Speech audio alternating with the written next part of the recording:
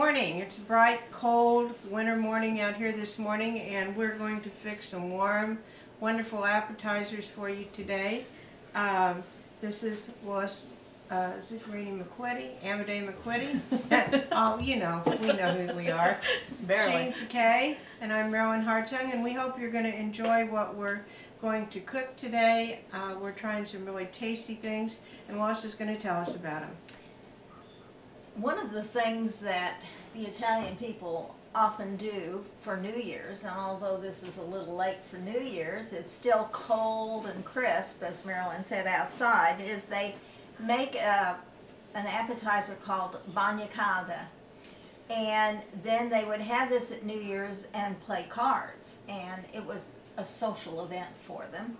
So we're going to show you how to do Bagna Cauda, and we're going to do Caprese tomato bites, which is another appetizer, along with zucchini roll-ups, and one that we haven't tried but we think it sounds very interesting is we're going to do a spaghetti squash fritter.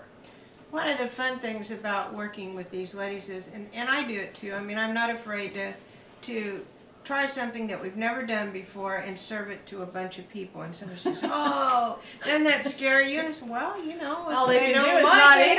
Yeah, you know, and it will say, well, we won't make that next time. So don't be afraid to try something just because you've never done it before. Okay, now we're going to work on the appetizer. Which one is this? The spaghetti? This is the spaghetti squash fritter. And so we're using a spaghetti squash, which after it's baked, then you're going to take a fork, and if Jean doesn't kill myself. herself, Well, I got it. Went started crooked. I don't know. Yeah, about get another knife. Well, now let me try here. we'll go straight to here. You've got a small See, I got knife. it going crooked. There you go. Well, anyway, if you Okay. talk, maybe they won't watch Marilyn and I got the squash. Okay, this is for those of you that watch The Chew on daytime television. This is a Michael Simon recipe, and it's a spaghetti squash fritter. And we're going to bake the squash, and then after it's baked, you take a fork and you take the meat out, and it makes kind of a thin, like spaghetti. So. Sure. And then we're going to mix it and make a filling. I've always wanted to try this with this thin like spaghetti because it's supposed to be so nutritionally good for you. And if you really want to watch your blood sugar, you're supposed to eat spaghetti squash. And pretend it's spaghetti and put marinara sauce on it and all those wonderful recipes that you usually use with spaghetti. But so I'm not convinced that I'm going to like this as much as regular spaghetti. I used to make it all the time in college. Yeah. It's really good. Well, you know, the other thing I'd like to point out is that Marilyn's been cleaning this with a grapefruit fork. spoon. I don't think there's any, spoon. I don't think there's more useful tool than a grapefruit spoon. Yeah, and I know where you can get some. Really? Yes, isn't that amazing? Absolutely. Uh-huh. Westlake's? They might have them at Westlakes, and Rob would probably be very glad if you came in and looked, but you might want to look at JP's Corner Market first. Uh-huh. How's that working there? Well, it's a little time consuming. So now, what, are we going to do salt and pepper on these, or? Yes, just a little salt and Well, pepper. I must admit, when I'm cleaning it out here, it does look somewhat like spaghetti. Maybe you don't clean it quite as much as you do. I mean, maybe You want that top profile. Oh, okay. This is the season for winter squash, so we're going to see what we can do with it. And when they replay this episode in August, you can just make believe it's winter, and you'll feel all cold again. Cool. You'll Cool. feel cool by then.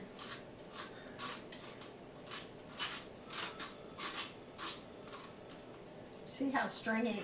It is stringy. Well, that's why I'm wondering if you're supposed to take that off, Yeah. really. Yeah, because the flesh will cook, and then she's got to get the seeds out.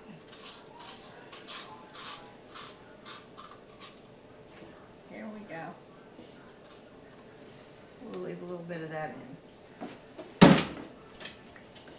we're going to bake this at 400 degrees, and hopefully it'll come out. We think it'll cook in about a half an hour. But the way you know is, I mean, you stick a fork in it, right? And that's how you know when it's done? Yeah. All right. Well, you can tell the skin's going to be soft, and you're going to be able to get the meat out of it. This is a little appetizer that we're going to make. It's called Caprese tomato bites. And as Jean said, I got a little crazy. I told her I pitted. You have to clean out these cherry tomatoes, and it took me a little while to do that because we're going to fill them with a mozzarella cheese filling. So I did that ahead of time. It's a little time consuming, not too And bad. it's a little tedious, and I don't think you wanted to see all those being. What did you do it with? The knife? Just so they know what you cut the I tops cut off? the top off, and then I took a little paring knife and kind of went around, and then I used a little bitty baby spoon to kind of help me. This is exactly the kind of appetizer that if you were to visit me at home and I was cooking for you, you would never eat here. I would never make these left to myself. When we started this out, we opened this basil that we got at CNR, and oh, the smell is just For those of fabulous. you, we have already said that it's winter, and let me tell you what, this makes you long for for fresh summer. basil. That is true. And I was Either tickled that or to to move find to the it. Mediterranean nice, where you very can get it all the nice, time. Okay, we What are we need a gonna do? half a pound of mozzarella. Well, this isn't too. That looks like a half. No, it's not, because we ordered 14 ounces, didn't we? Is that what you told me to get because there's something else we're using it for? So you're going to want A about A cup. maybe. 14. That's good. Here, you want a cup? I got a cup. They do. I can tell. Look, see? There's a cup. Okay. And then Well, you know, that's how you we're do gonna it. You right. think in your head, what does a cup look like? And you say, oh, that's a cup. It's Right, and you do not Six basil have to leaves. use exact 1, measurements. That's 2, exactly right. 3, 4, 5, 6. I'm going to ask you just to kind of chiffonade those just Oh, a let's- little bit. That's Marilyn and I's favorite word, because Chiffonade. Lois likes to throw that one around every time we get even anywhere close to a basil leaf. Let's chiffonade those. So, all right. I like to say it at home if I have company because they don't know what it is, you know. Of course, I didn't either till Lois told us. So what it is you roll it up, like you just roll it up. Roll your leaves. And And then then that way, rather than process it until those leaves are chopped. we're Mushed, gonna yeah. Yeah, and you Give don't a get the little- juice in it that way. If you put it in little the head start right. on it. So we're putting the basil leaves in. We have the mozzarella, You have milk. and we have the cream, and then we need to put in a garlic clove minced. So Marilyn's got all of this wonderful garlic. Marilyn, you want to show them how Right. to roll and clean the garlic? What we like to do is just, and this, How you much? cannot beat fresh minced garlic. It keeps for months in your refrigerator with a little olive oil on it. And you take it and just take your clove. We sell these at the store. And actually, if you mince a whole bunch of garlic like this, it might make your hands get red, or they do break out a little bit or something. So if you take it and put it in this, it rolls that right off, and then you can just chop it. We use that little chopster when I'm doing a whole bunch of garlic like we've got here. I do them all, get them ready, put them in that, and chop it up. This is a very handy little gadget.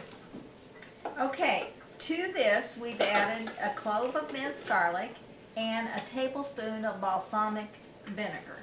So we're going to process this until it's well blended. I don't know Oh, that looks good. how that's going to, I wonder if it wouldn't be easier just to spoon it in. You want What me did they say to do? They said to put it in a bag and pipe it in, but we'll Give just, me a spoon. I don't know if I have baby spoons Here, anymore. this will work. I don't think so. I think we're gonna have to pop it in. We finished filling. We didn't use the bag with the hole in it, which I think would have worked pretty darn good if you were by yourself. But since there were 3 of us, we just used little bitty spoons and filled, and they taste absolutely wonderful. It's kind of like a breath of spring here, and so we're keeping the rest of it. I'm scraping this out of our little grater, and we're going to put this on the table with some crackers. But this garlic and basil and everything is just a really Well, tasty little dip. And I'm a little interested. They did the recipe just calls for mozzarella, and I'm a little surprised, unless maybe we read it wrong, that they didn't use that. What is that? The white stuff when you actually make the caprese. Oh, fresh the mozzarella. fresh, the fresh I one. think fresh mozzarella would be very good. I'm thinking maybe they didn't do that because it is probably a winter. You know, fresh maybe they- mozzarella is not as easy to find right now as it is in the summer. For some reason, I don't know if grocery stores Or can you keep it could more make because or you fresh can make your mozzarella. own. Fresh mozzarella is. Because I think it would have mushed better and bound better. I think it would have been Yeah. very good. I think it's a good suggestion, Jean. Okay, now that here's the spaghetti squash coming out of the oven. This is for our fritters, for our appetizer. What's it called? spaghetti squash fritters. And see how the fork goes in? So when the fork goes in, they're done. We'll just set them here to cool for a minute so we can work with them. This is another appetizer that we're doing, and it is, Lois talked a little bit about it when we started, about how it's an Italian favorite for New Year's, and she's going to share with you some Well, thoughts. I had, Marilyn gave me a book. It was just on Northern Italian cooking, and it focused on the Piedmont region, which is where Jean's grandparents are from, and my grandmother is from. And it says Great-grandparents. your great grandparents, my grandmother, and according to the author of this cookbook, it says Piedmont is the birthplace of Bagna Cauda. And there's an old story that Bagna Cauda was originated as a farmer's lunch during grape harvest time. It could be cooked at home in an earthenware casserole and then brought to the vineyard where it was kept bubbling over an open fire. At noon, the men sat around it dipping a variety of raw fall vegetables into the sauce. Doggone it, I forgot you said that about the earthenware. Yeah, that's your new pot. I got for Christmas terracotta pots, imported Italian terracotta cookware. I really didn't want to buy, I wanted to use one first to see if I wanted one, but went ahead and asked Santa for one. 2 I got, and they're marvelous, and they cook so different. There you go. This is the stock pot, and I think that probably if I had thought about it, we'd have cooked it in, I have a deep kind of saucepan, they call it. It looks like a stew thing, and they cook really different because they heat. They just heat different. Well, I mean, it's just it's like cooking in a flower pot, but of course it's been glazed. And you put it right on the burner. Well, there's this whole thing. If you, I gotta check what I'm doing here. I'm gonna burn the butter. You have to, when you get them, it had to soak in water for 8 hours. It had to dry for 8 hours. It had to be reheated. You have to temper them, and it said that you can't cook with them on directly on electric unless you have a diffuser, because the electric burners all have hot spots. And so I have both electric and a gas stove, as you can see, so I didn't buy diffusers, and I just use them on gas. Boy, but I wish we'd have remembered that. See, you know, we're getting, I don't know, we've been doing this 3 years? 4 years? Going on 5. Oh, gee. We were younger when we started. And We've so, aged. so we were going to see what it cooked like. But at any rate, no earthenware today. But you know, the thing about Bagna that I can understand why you would cook it in these, they cook different. They cook slower and they cook from all around. And the thing that is very tricky about Bagna, and a lot of times we'll have this at parties after carousel plays and stuff, and everybody's in a hurry. You get in a hurry and you turn it up, and then you think, oh no, it's going to burn. You don't want the butter to get brown. Right now we are melting butter. There's nothing. You've got 2 sticks. Well, I know. The thing about Bagna is that you just don't, you always have it left over, really. And you know, A very I'm little not bit a- of it goes a long way. And then I always cut it with a little olive oil. Yes, it calls for I'm it. not a big anchovy fan, but I do like Bagna.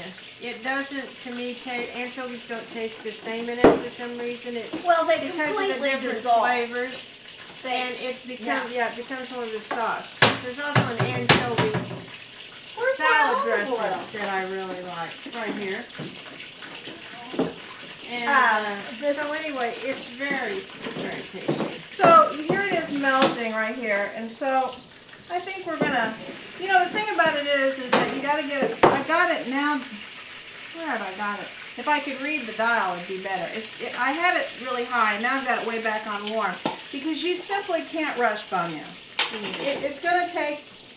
It's gonna take 40 minutes anyway. And here's some crushed garlic that we're gonna put in.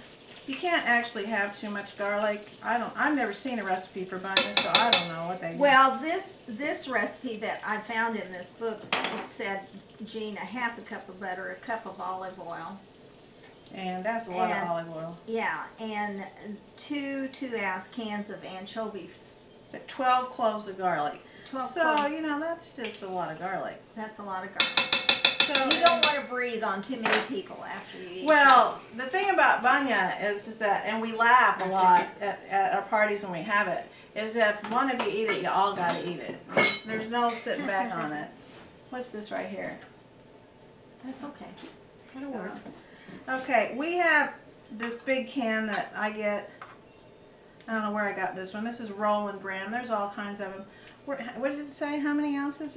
It says 2 2-ounce, but you've got almost twice as much. You've got 2 cups. You've got a cup of butter. So it would 4 ounces. So I would say 8.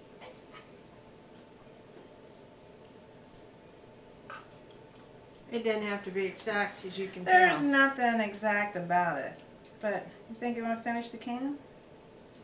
Just You add have to another put some more butter? butter in it. Well, but we're going to make that dressing with it. Yeah. So you want to go ahead and finish it? Well, you want to wait. Till what? Well, okay. We can add. Well, this is the difference between Lois's nature and my nature. Lois thinks, let's let it cook a little while and see what it looks like. I'm saying, let's just put it in there and go for it. But, Okay, let's. well, we can always add a stick of butter. Yeah, I think you're going to have to. Yeah, I do too. I agree with that. That's all right. Well, I'm tired of that. That can's been, anchovies keep forever. So you can get a big can because they tend to be quite a bit cheaper than getting the little cans. And you use it for anything. We even freeze them. We get a big can like Oh, that, spread them out on a wax paper on a cookie sheet so that they're all even. And then my husband loves anchovies on salads. So then he just takes them off and thaws them out as he needs them. Oh, I never freeze them. This can's probably been in there for over a year. They don't do anything except there's so much salt in them. My husband won't eat them because he's just categorically opposed to eating salt, pure salt, he says. But you know, they're salted down and it's an acquired taste. There's no doubt about it. Okay, so Well, we're going to let this, I'm going to put let's- this on 200 and we're going to set this aside because we'll have to keep an eye on it. There's no rushing it. It's got to cook very slowly. You don't want to burn the anchovy. You don't want to burn the butter. You want the anchovies just to dissolve into the heat. And so, Well, let's also say that Bagna Cauda means hot dip. And so that's where it gets its name, and that's what we were talking about. And we're going to have a variety of fresh vegetables that we're going to dip into the sauce. Yeah. But it's going to cook up here. So, all right. The anchovies will completely dissolve. We'll show you another shot as it starts to happen. Okay, this is for the appetizer that we. Notice how I just worked my way in there. She's learned it. Do you remember? Remember how So, she said know, we push? They do push, but I've learned. She pushes. She pushes and she doesn't realize she pushes. Yeah, whatever. Okay, so I have this wonderful mandolin. From where? JP's Corner Market. I have to say, this is my favorite recent toy. It's a ceramic. It's a ceramic mandolin. I'm not sure it's going to work. Yeah, Because I this don't- looks kind of Why don't yucky you- to me. You think if you cut it in half? No. Whoa. Too fun. Look at that. Wow. This is what we need. And are you keeping this? Okay. What are we putting in the inside of it? Well, first we're going We're going to grill them. to grill them. We're going to brush them with oil. We need a. grill We 'em. need a. Aren't those beautiful? Look at that. When you use this tool, though, this mandolin, when you get down to Yeah. the end, you have to use the Don't- protection don't- that's on it. don't because be you brave. will cut your finger off. Don't be brave. These are stuffed with feta, cheese, and baby spinach leaves. Now she's getting good. And it says that we're going to put these on a stovetop grill. We're going to coat them in olive oil, right? So that's what we can be doing, is rubbing them with olive oil. Okay. You have Our Bagna's been cooking kind of slow. I'm having a little trouble with this electric skillet. Keeping it on warm, but you can see that the anchovies are breaking up and the butter's clarifying and the garlic is cooking down. This is just simply not a complicated dish, but you don't want that anchovy to burn and you don't want that butter to brown. You want to keep it all just going oh so slow. And it's coming. The longer and the slower you can cook it, of course, the more flavor the anchovy impart to the butter. And you almost want to make sure they completely dissolve. Yeah, so we're not there yet. One of the most interesting things about this meal today are the smells. Oh my gosh, it smells And we always like to make good. sure you know that you're not smelling what we're smelling. Right, no, I'm serious. It's a great smell. This butter, melted butter with this fresh herbs in it. Oh my goodness. Okay, so they're ready to be grilled, right? Okay, I've got this pan, these Bertilla pans. I'm going to crank these up while you make the filling. How's that? Okay. It says 1.5 ounces of feta. And I'm guessing here because Jean's got the large economy size. That's not a lot. That's not very much. 1.5 ounces would be almost nothing, wouldn't it? Yeah, that's what I thought. Hot it has to be, or what? But how much was it on each side, Lois?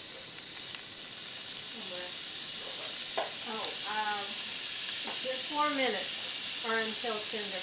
On each side? I think I'd put 2 minutes on each side. That's what it says, or until tender, so it wouldn't have to be 4.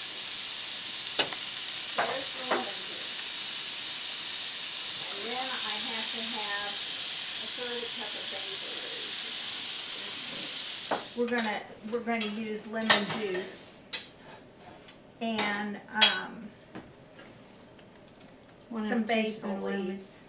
Lemon juice. I'll just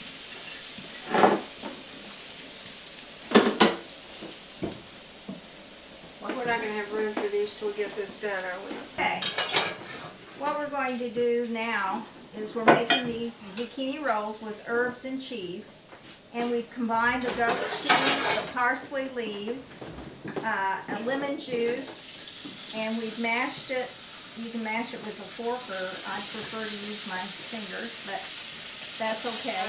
And then we're going to put a half a teaspoon, which is not a whole lot, on one. And we're putting a spinach leaf and basil. And then we're going to roll this up.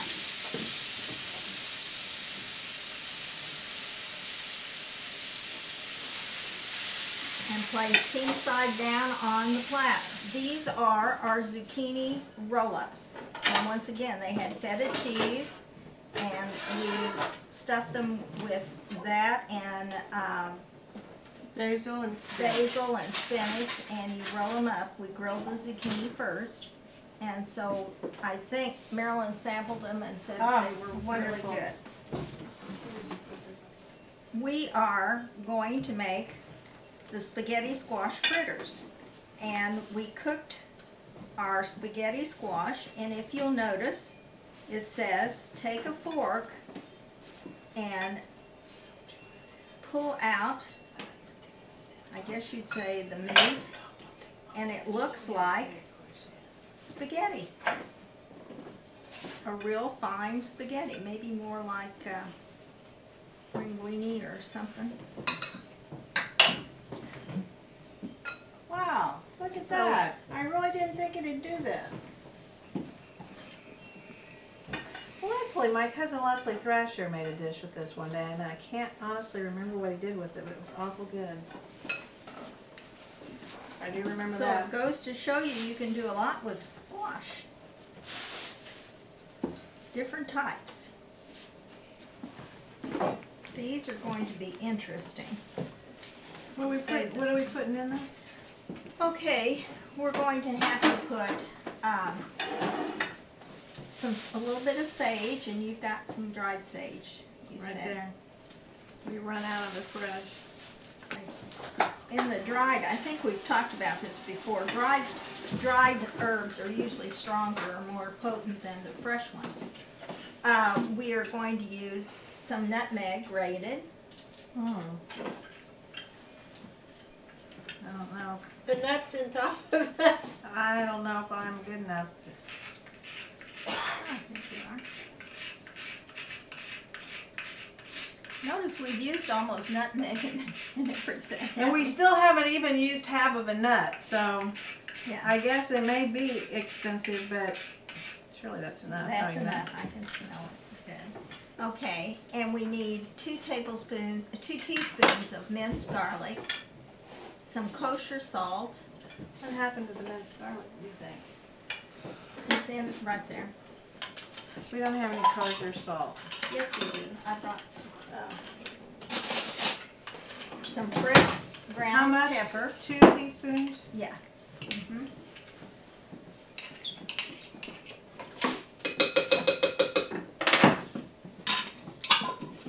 And what did you say, kosher salt? And I need to cut up some Green onion? onion. How much? Oh, I just cut that bunch up. The whole bunch? Well, take the, I understand that. The Yeah. whole bunch?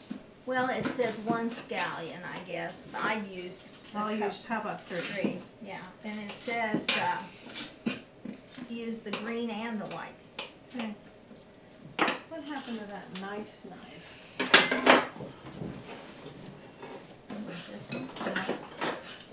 Okay. Marilyn's cutting up the vegetables for our Bagna dip. You can dip almost anything in Bagna Cauda that you want to taste. That's that other appetizer we've been working on over here with the butter and the anchovies. How much? It says 4 ounces. Yeah. Is that what we ordered? That seems like a lot. But That's more than 4 ounces, I I think. think. No. Okay. Pour it in there. And here.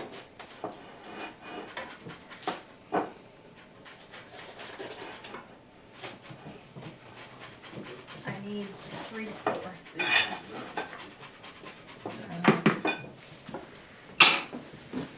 So we're frying in cast iron because it fries so nice and hot, and so you got just a little bit of oil in it, and then we're dropping the shredded squash.